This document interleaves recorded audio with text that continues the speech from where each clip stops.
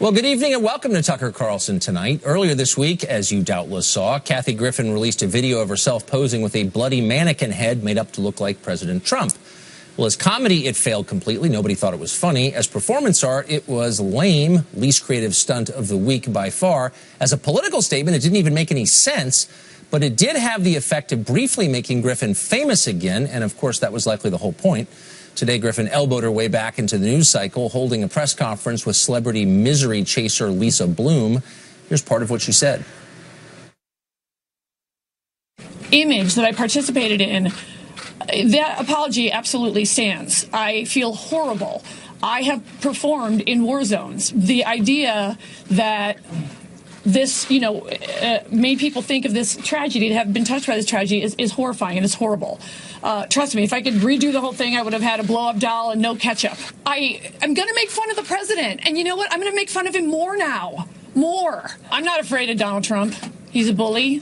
I've dealt with older white guys trying to keep me down my whole life, my whole career. I just wanted to say, if you don't stand up, you get run over. And what's happening to me has never happened, ever, in the history of this great country, which is that a sitting president of the United States and his grown children and the First Lady are personally, I feel, trying to ruin my life forever. This is America, and you shouldn't have to die for it. The death threats that I'm getting are constant, and they are detailed, and they are serious, and they are specific. And today it's me, and tomorrow it could be you. I don't think I will have a career after this. I'm going to be honest, he broke me. He broke me. He broke. And then I was like, no, this isn't right. It's just not right. There's a bunch of old white guys trying to silence me, and I'm just here to say that's wrong. That's just unbelievable. I mean, where to begin? Kathy Griffin isn't particularly talented or amusing, so in a way she does have a point.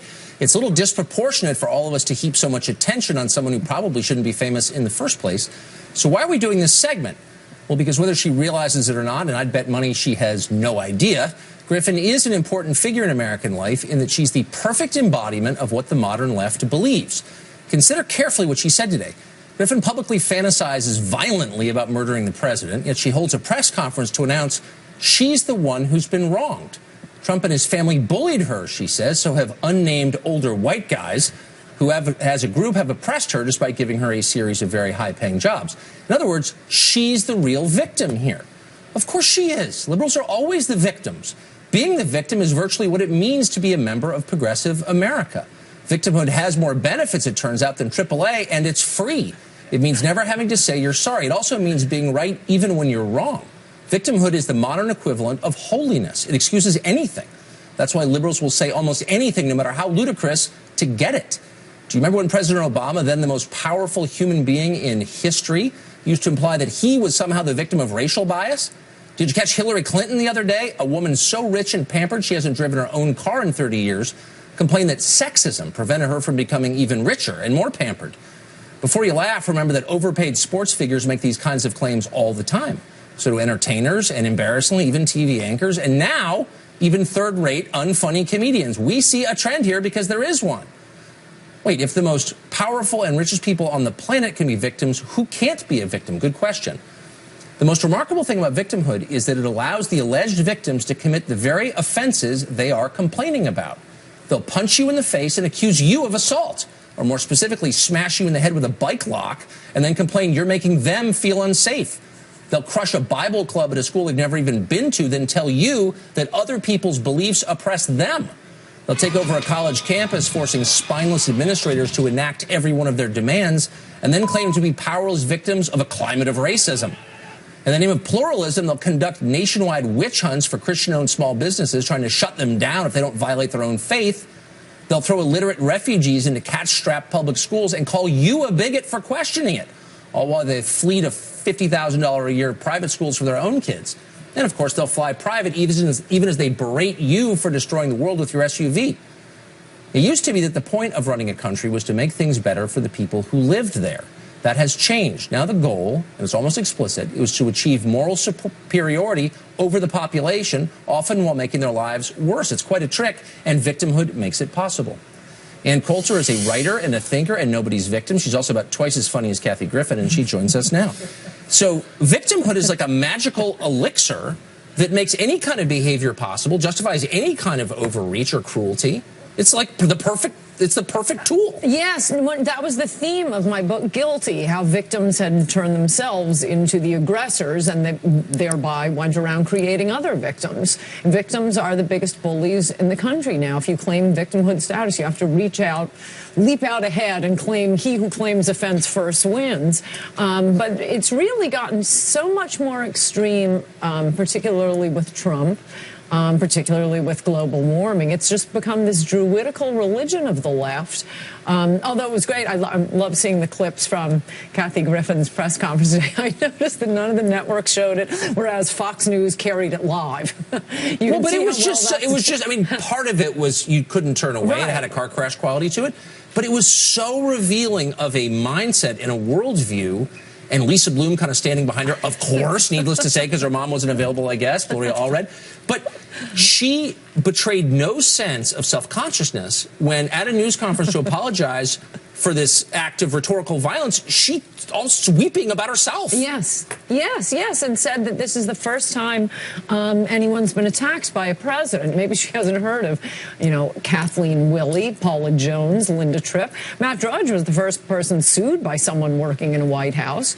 No, of course people have been attacked by White House, and I don't think it's an attack for Trump just to comment that his 10-year-old son had seen that disgusting image that wasn't funny and wasn't interesting, and she was just so smug and thought it was so funny. Well, one of our favorite reporters here, James Rosen, got surveilled by the last administration. Now, the person I felt saddest for, in addition to just all 325 million Americans having to watch this, was Kathy Griffin's mom, and apparently she has a mom, and she's not in step with her daughter. Here's what Kathy Griffin said about her at the press conference. Fox News ain't got nothing on me. Although I think you should know my mother, who thinks Fox News is real, is not speaking to me because she's in love with Tucker Carlson. So I'm even in trouble with my mother. So don't worry, everyone hates me. I don't want to be mean, but you think that's the real reason her mother's not speaking to her?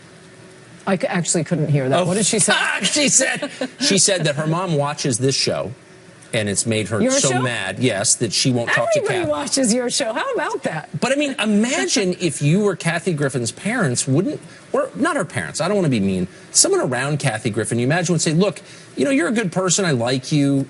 Don't continue to humiliate yourself in public. Does nobody have people they can listen to? No, particularly doing that, we were all wondering. I mean, she must have had, and now we see there's a whole video of it, photographers, makeup artists, and there was no one to say this isn't a good idea. Right.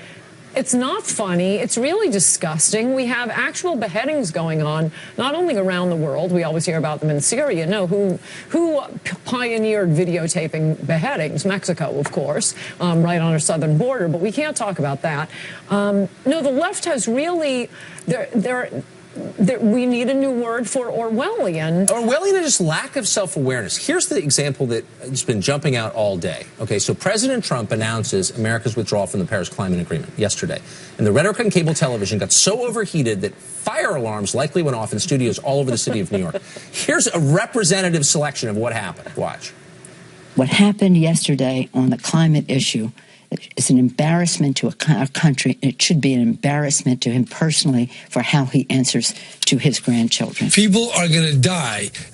Habitat will be destroyed. Seas will rise. Insects will spread. We haven't much president this psychologically troubled in this way since at least Richard Nixon.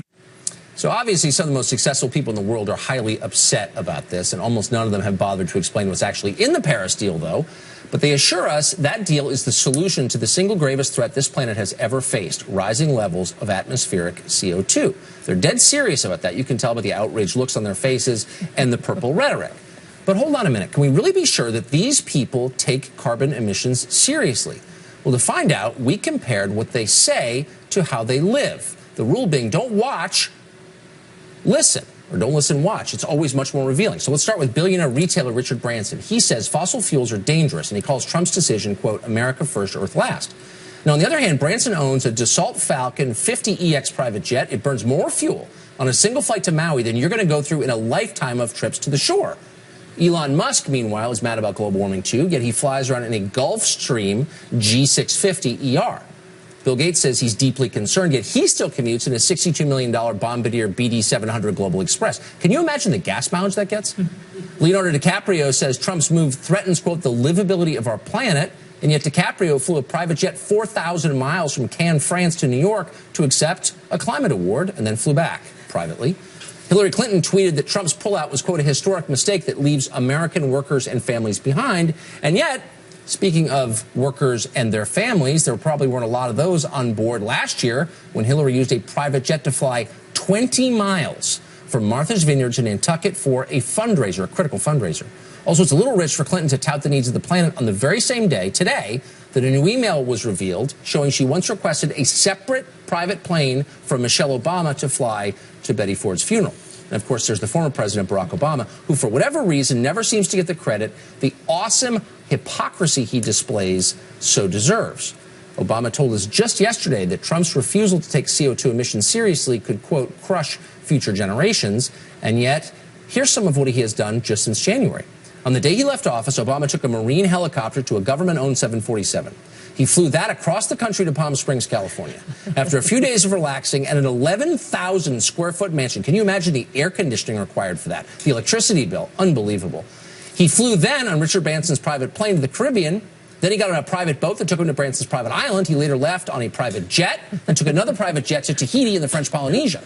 After that trip wrapped up, he took another private jet to Milan, where a 14-car caravan escorted him to a conference where he spoke about, brace yourselves, global warming. Leaving open the question, how much do any of these people really care about carbon emissions, Ann Coulter? That is so fantastic. No, but I mean, like, what is that even? I mean, how can that even be? I know. No, I know. And it isn't like the hypocrisy that conservatives can sometimes be caught with. We know we're all sinners. Sometimes Christian conservatives aren't going to live up to that. But it's these things you can't say, oh, I slipped. When a televangelist gets caught doing something immoral, they cry and they apologize. Maybe they do it again. Maybe it's hypocrisy. I'm not defending it. But it's not. But there's a recognition. This would be like your Christian conservative running a brothol as his job. And then not apologizing for it and saying, I bought brothel offsets to make it okay. Right, and we've been being we've been being told since, only by Al Gore since 1992 that if we don't act instantly, the planet will be, it's a catastrophe, it'll be over. I mean, this shows, how long ago was that movie, The Day After Tomorrow? That has to at least be a decade old. When Jake Gyllenhaal was hiding in the New York Public Library. But we didn't do any of this stuff. So it's, 30 years with Al Gore. It's 10 years from The Day After Tomorrow. And nothing ever seems to happen. That's why lots of us in America don't believe this global warming. But let's say, but they don't believe it either. They don't believe it either. This proves they don't believe it either. Look, I'm not questioning climate science. I'm not even weighing in on that. I'm merely saying if you tell us that CO2 emissions are destroying the world and you're flying a private jet, it's obviously not about CO2 emissions for you. What is it really about? Oh, power control, keeping the little people down. They want us to live like Druid. It's part of their Druidical religion because they don't have a real religion. Huh. I'm beginning to think you're right. For those of you who follow my Twitter feed closely, you know that what I really care about is Donald Trump building the wall. But after the Paris Accord thing yesterday, I was watching TV because I was packing, and it was so hilarious. And I realized it really is a religion for them. He has challenged their religion. I know. He's an apostate, and they want to burn him. Ann Coulter, thank you for that. Thank you.